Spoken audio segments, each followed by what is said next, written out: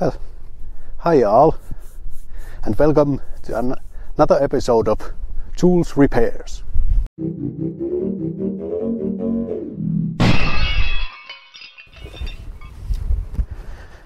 Well, when I say repairs, this is actually more of an improvement than a repair job this time, because if you remember the Jules tribute episode, I had used to have that E-Flex fuel bioethanol adapter for a car, and that it was broken.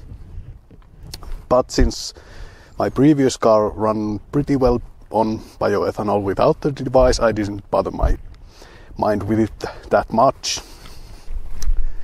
As it happens though, this new car of mine doesn't work with bioethanol without the adapter at all. So I sent it back to the manufacturer for mending, and I kept my fingers crossed for a very cheap bill. There was something so profoundly broken in it, and they sent me an email and asked if it was okay for them to send me a completely new unit to replace the old one. And I of course replied that I haven't got enough money on me to pay for a completely new device. Then they replied to me that there's no charge, silly pants, it's for free. Okay, perhaps they didn't use words such as silly pants, but anyway, as the warranty of the device had run out a couple of months before the breakdown, it's safe to say that I was very, very astonished by this act of decency and goodwill amongst the men. So I thought the least I can do is show to you all that even I, with my very, very limited intellect and my fists of ham and fingers of butter, can in fact install this device into this engine just within a few minutes. There are already in YouTube very clear and thorough installation videos of this device. Still, they lack my commentary and mischief and nonsense and tomfoolery. So let's begin. We need access to these leads here, and we cannot access them right now.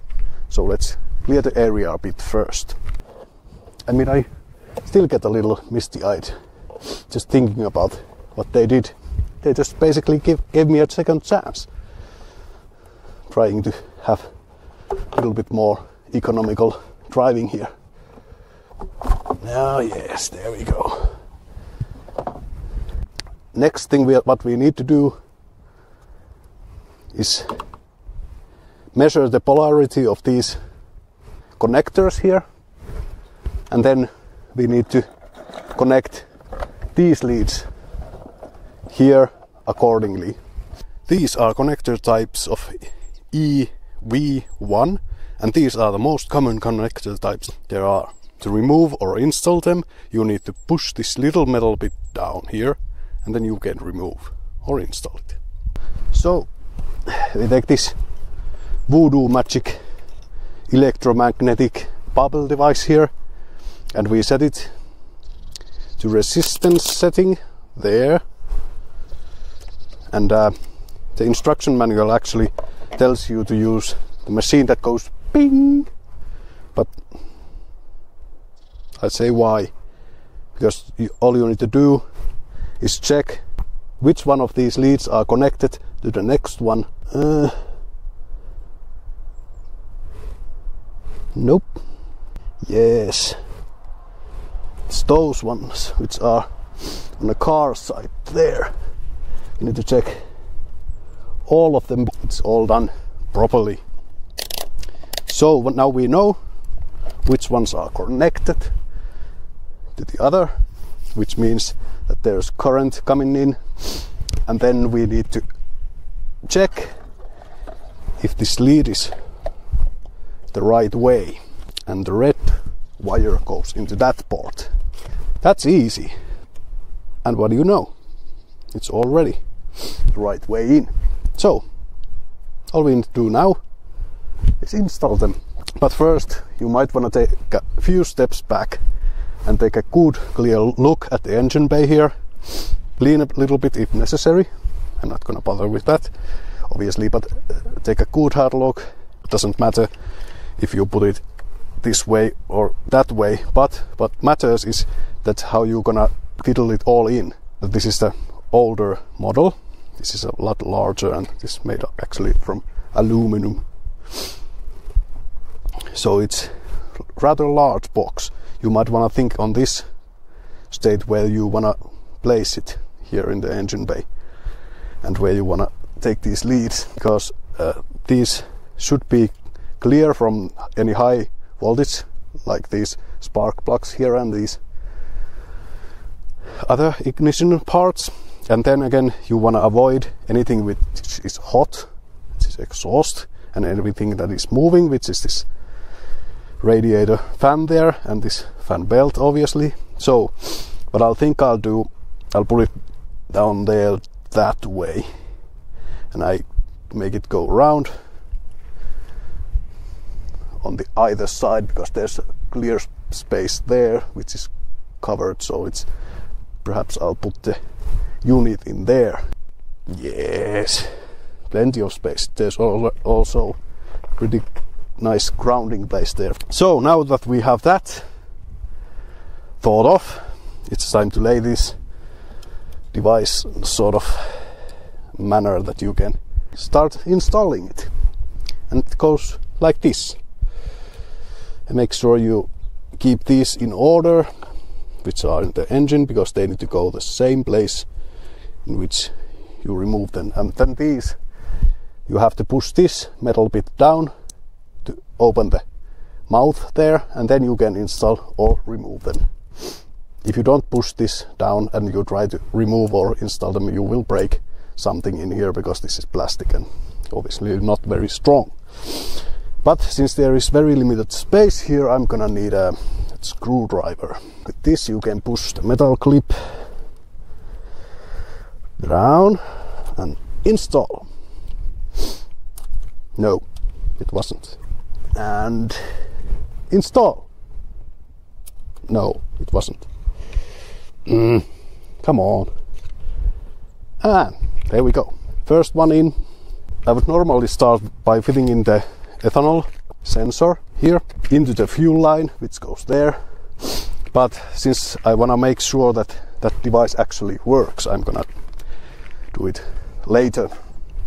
So let's continue by installing these, and then we can test whether this new device works or not. Oop, that sounded like something broke. Come on, get in. Sorry if you can see my builder's crack, but oh, fit in. 2 in, 2 to go. Let's try not to break more stuff. Ah, crap. There, that was. I was wondering where this part was from. Now it's covered in shit. This is everything always when you work with engines, if you are not building a new one. Everything is filthy and dirty. It sucks. And as it happens, I didn't think this through enough, because if you see, I'm going to take this wire and lead it here, which leads it right over these highly electrified lines and right over the exhaust manifold, which is very, very hot. So, and there have been casualties. It's every single time I take something little bit sharper than a pencil into my hands, blood is about to spill. But anyway, I think I'll lead them here, perhaps. That is actually, there's a room for it in there, which leads them to here. That would actually be very, very wise indeed. You can lift them up here and through here and into here. Ha! Not bad at all. Now then, we just pump this in here. It goes only one way in. Then we find grounding place for this, which is here. You might want to actually if there is a grounding place that you have had in mind, you might want to clear the paint a bit from the chassis of the car. It's a connection point to get clear connection. Now I've got it in place, installed. It's time to check out if it works. I just put this antenna here so I can take a contact with this machine via mobile phone. The sensor is not yet installed, but it should run on sort of a fail-safe state. Now the application is up and running, and my phone is connected to the Bluetooth system of this device, but this application just won't find the device. Not connected to eFlex fuel. Fuck off then. But anyway, we can get it connected, but we can try to start it.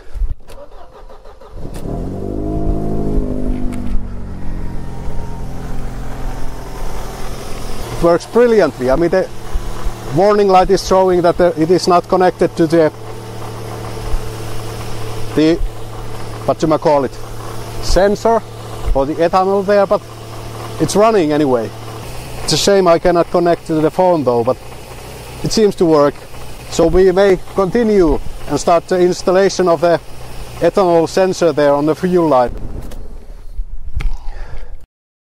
Make sure that when you cut the fuel lines that you have a towel and a little cup ready, for obvious reasons, because the petrol in there is pressurized. There will be spillage. It's actually first time that I've done this like this, because I just normally cut the line from there with a knife, and I just installed whatchamajigger in there, and there comes the gasoline. There wasn't that much pressure, just a little bit, but let's just collect that and make sure we recycle it properly. I'm not sure how to proceed. Should I just cut this? I am a little bit confused. After a long and considerate thought, we come to the conclusion that the fuel line has to be cut carefully with the knife, because it's bloody sharp. Oh, god damn it. And it will slide off. Well, this is not perilous at all. With a bloody sharp knife on my hands. We are very much on the roll here. So we take the clamps here all the way in. Nice, jolly nice. It goes like that, and that already is where I want it to be. Perfect, look at it. It's like factory fitting. Absolutely magnificent to behold. We need only one clamp on that side and one clamp on the other side, and it will be just glorious. Now we need just to install the other end to the other side and then plug it in. God damn it. Deeper. Yes. No. Yes. Sorry. Sounds like I'm shooting an adult film here, but direction of the fuel flow is irrelevant, so it works either way. That'll do. That's my motto. But for now, let's put this. This is a engine block temperature gauge, and it needs to go less than a centimeter away from the engine block. I think that is brilliant place for it. It stays there. I want to make sure that these are absolutely as tidy as I dare to screw them, because if they come loose, you will have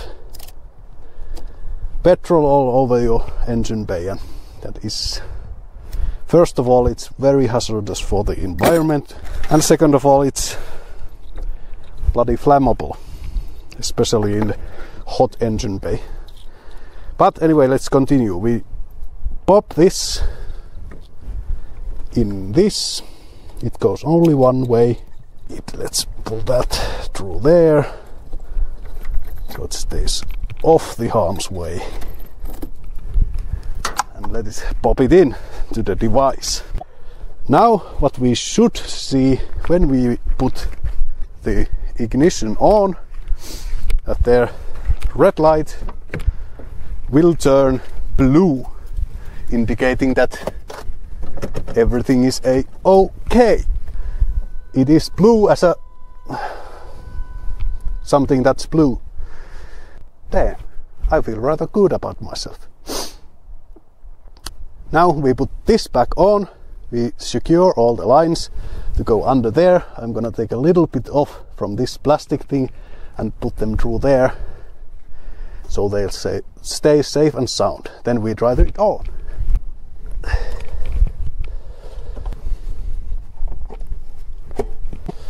This one goes into this railment here, like so. That one goes there, and then just tighten it up.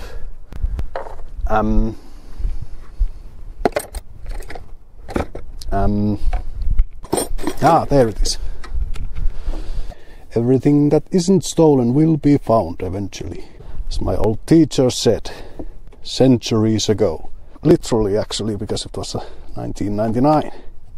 But you know, I found this. This is of course a piece of some old scrap metal, and I'm gonna use it as a platform in here, where I can secure the device more firmly down into the car so it won't move about and get broken or anything like that, if I'm able, that is, because there's very little room in here to do anything. Come on, get in. Get in. Jesus, how hard can it be? Thank you. Like so. Yes, I think it goes up there. It is like factory fitting. Most of my time seems to be going into finding things and stuff from my shed. Bloody butterfingers. No, it's the wrong way. Bloody fucking hell. It's good enough. And we are ready to try. It works brilliantly. Now we just have to keep an eye out for fuel leaks, which there is. We need to secure the fuel lines more properly. It seems. They are leaking both of them. I hope I didn't break anything.